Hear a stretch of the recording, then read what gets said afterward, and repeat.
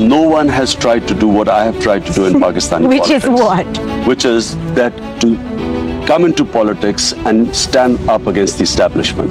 No political party in Pakistan's history has stood up against the establishment when it has been offered to become part of the government. I did not come into politics to just get seats in parliament. I came into politics to bring about a socio-economic change.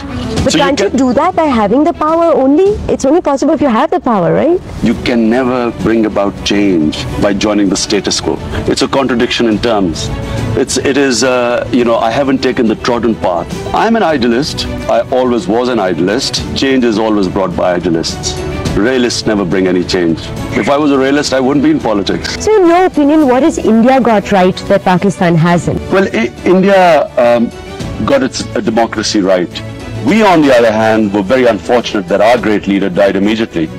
And from then onwards, the moment we had the army coming in and we had the judiciary becoming completely subservient to the executive, as a result, the rule of law disappearing, and as a result, elections not being free and fair, we headed the other direction.